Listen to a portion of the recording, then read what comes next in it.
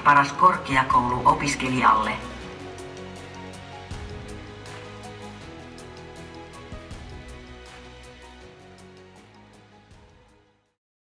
Hello and welcome to this new episode of Visit SeAMK. As you have seen before in previous episodes, we always have a new guest, a special guest, and also usually we are in a new place.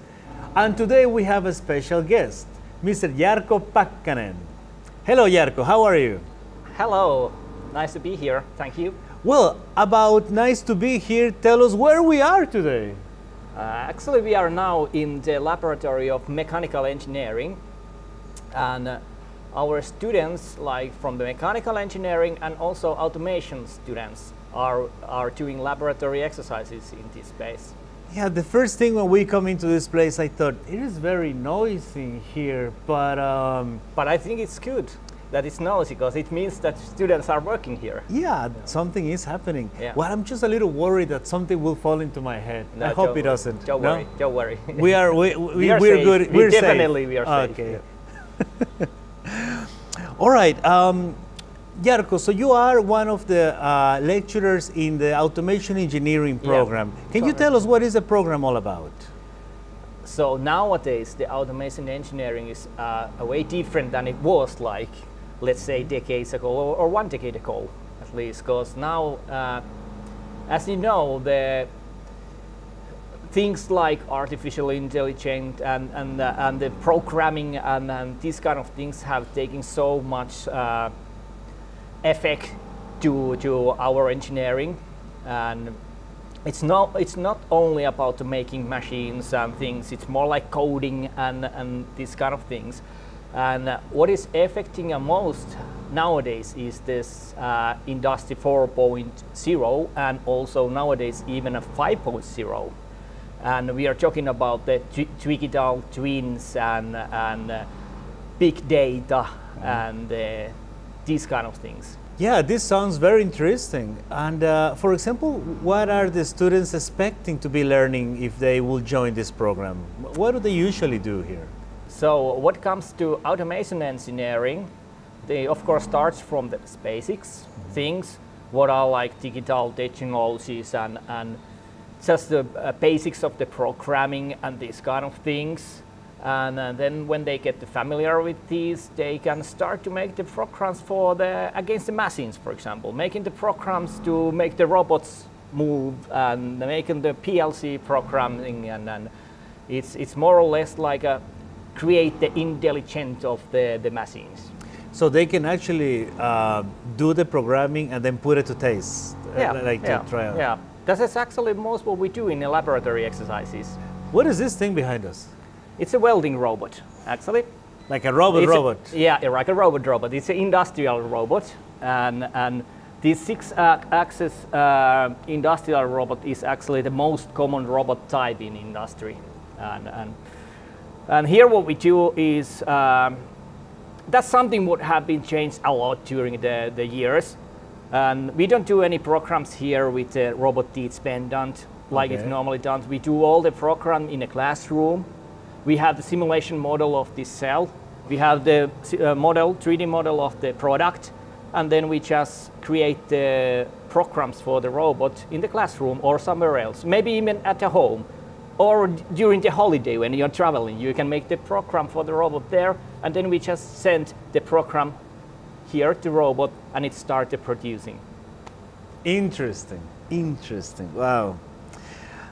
For example, I'm sure some of our viewers will be interested to know like how long is the automation engineering program? Usually, you know, what's the length of? It's 4 years. 4-year program. Yeah, 4 years, and it's including the training period in some company. Okay. Which takes, it starts in the end of the 3rd year, and it continues after the summer 1st period in the last year. So altogether, I think 7 months. Okay. Do you think it's difficult for students to find practical training place, you know, like to practice with companies? It might be, yes. But of course, we are trying to do our best to help the students to get the trainer place. Okay. And we have a lot of how you say it, like companies which we do a lot of cooperating, Okay. and like a partnership companies, and then we can help the students to get there.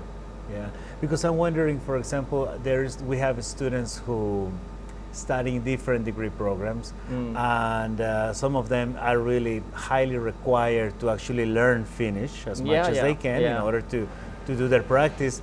Do the automation engineering students need to learn a lot of Finnish to program? No. Like I would say, because there's a lot of small and medium-sized companies here in our area also who are still working globally. So the working language is still English.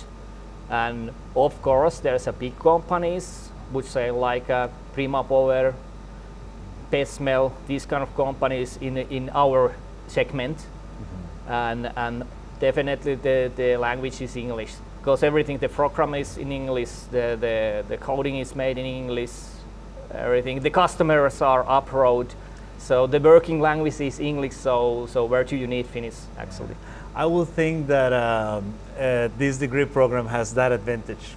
Yeah, I think it's our side. It's a great advantage, what about some of the study models or some of the classes that the students have to go? Do they do, for example, a lot of math, or is there a lot of writing essays, or, you know? It's like, I would say it's like half and half. Okay. And so we do a lot in exercises in laboratories as well. So, but of course, before you go to the laboratory, you need to know the theory behind the things. So that's why, as we are University of Applied Sciences, it means that we do a lot like in practice. We put hands-on things. And so I like to do like that. How I like to teach is that we go through some part of the theory and then we come to laboratory to test it. Or of course, we can do a lot of things. We don't always need to come here to laboratory. We have these simulation models. For example, from this robot cell, we have the simulation model, and we can do the testing with the simulation model on the computer, and it's more safe. Especially when we are doing the first practices, all, let's say, 30 students can do the same practice to make the program for the robot safely and all at the same time. Because of course we have several of robots here as well in this laboratory, also in another laboratory, but all these like one class, they don't fit all together to the same robot. And, and I would say that it's a lot more safe to do it with the simulation model.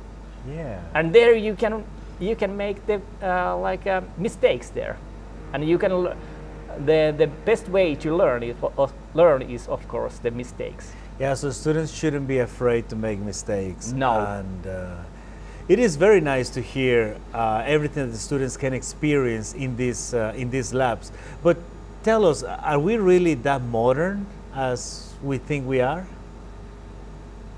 I think so, because what I have been seeing in companies, what kind of equipments they are using, what different universities are using. So I would say that we are very like state of art in our laboratories. And of course we need to be. It's important that we are a little bit ahead the things what companies are using at the moment. So that's why we need to implement the new technologies all the time to our laboratory to stay there. Wow. Thank you for sharing. I think that for students it's very important, you know, not only to hear, but actually to be able to see us sitting in one of the labs with a robot behind us. And, Jarkko, can you please share with us what kind of places can students actually work after graduation, or in what kind of careers can they envision themselves? Yeah, I think it depends a lot about the individuals as well. How are you? Are you ongoing person, or do you like to just make the development in a small group, or are you like an outgoing person that you want to take a part to the sales, for example, and meet a lot of new people, and so I think that the automation engineering studies give you a very good opportunities to co-work in very different tasks. So, for example, you can work as a data analyst if you are interested more about the big data and these modern things, or some persons might be more interested about the engineering and developing the machines and so on, and they are interested about the development with the CAD software, for example. So those are the tasks where you are more working on the small groups, developing groups, and more with the computer and so on.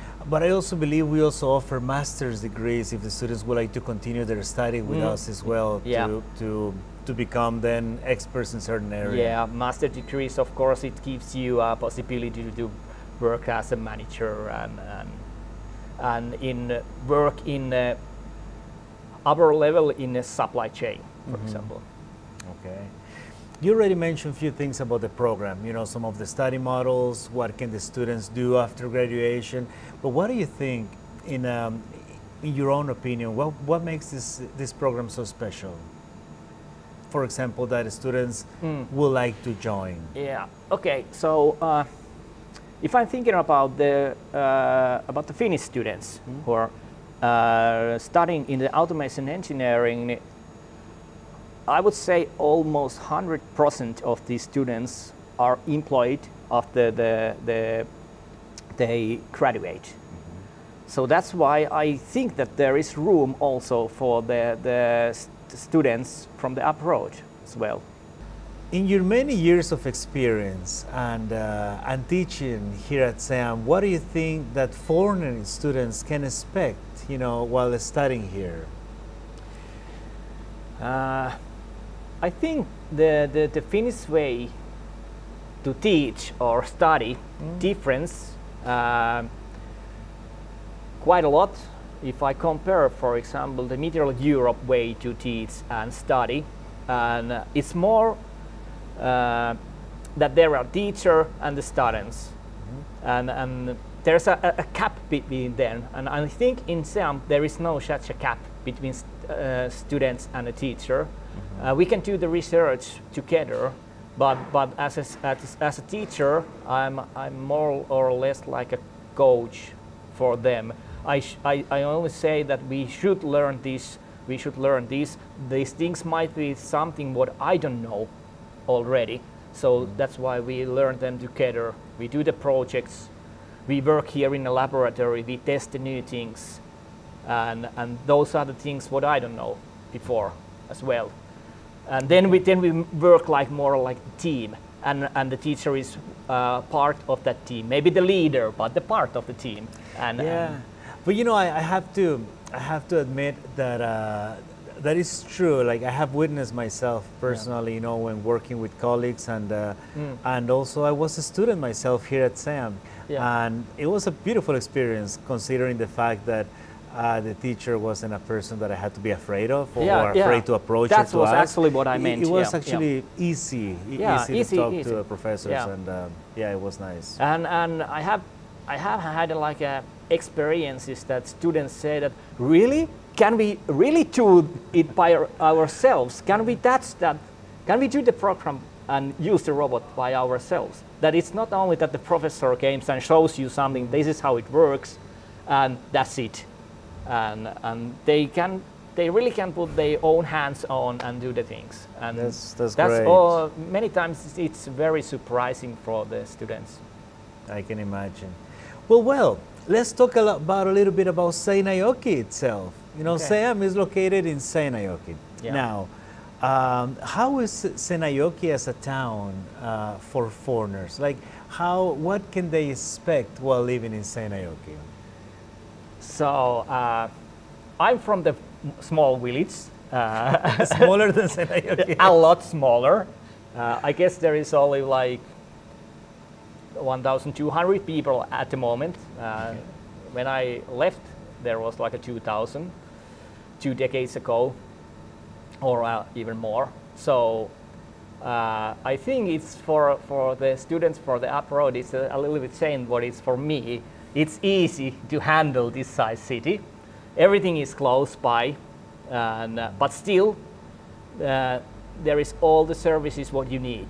There is a very good chance to make hobbies like sport hobbies, and the culture things, like there's a lot of gigs, and there's a province rocky things like that's a culture what you can enjoy. There's a lot, and do the sports, and everything is close by. You can reach everywhere by bicycle, and the school campus, which is actually very nice, I would say. We have the school's campus is located very nearby city center, and there is the apartments for the students are very nearby. You can just walk here to school. That's amazing, right? That for example, in one side of campus, you know, we have student housing, and then across the river in the other side, we also have other student housing, and then right after that is downtown, and somehow everything is, as we say here, bicycle distance town. You know, like every week you can reach everywhere by bicycle. As a foreigner, I've been surprised to see people using bicycles during winter, like winter, snow, icy road, and then people in the bicycle. That shocks me. Somehow it tells me how the culture in Finland is, that not because of bad weather, not because it's too cold, like they just don't stop. You know, like things keep moving, we keep doing things, we still have classes, we still have work, everything keeps going as normal. We just adapt. And I think that is very, very important for our viewers to realize that when you come here, it will be cold, and things just keep working. So I really want to thank you for all the answers, for the time, for showing us the lab a little bit. But I have one more question before we go. And this question is, why would a person from abroad, from another country, would actually choose SeAMK to come and study with us? So we can summarize a little bit then. So as I said before, that why should automation engineering students come to SeAMK is that we have selected by a students a best university several times, and the laboratories, what I told, they are very modern, that you can learn here the new things always, and I would say that the personnel here, I mean teachers, are very easygoing. As you said, they are very easy to speak to them, and so on. So we have very relaxed atmosphere, but still we are working hard. Jarkko, I want to thank you for this time, for the interview, for all the information that you gave us. I hope that the viewers at home are able to see this interview and get inspired, you know, maybe to study whether automation engineering or any of our programs in English. And thank you so much for taking this time as well. Hopefully I will see you here in SeAMK.